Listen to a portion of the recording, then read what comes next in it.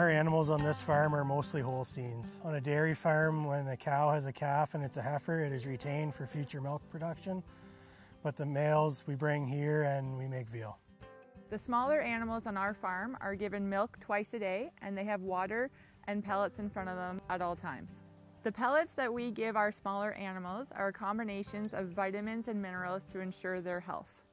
In the small barn, the animals are given warm water after their milk. In the large barn, the cattle have water troughs in their pens. The animals on this farm are fed milk until they are 8 weeks old. By that time, they are being weaned off of the milk as they move from the smaller barn to the larger barn on our farm.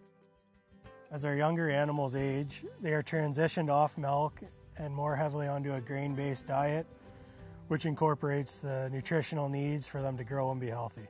The older cattle on this farm always have feed in front of them.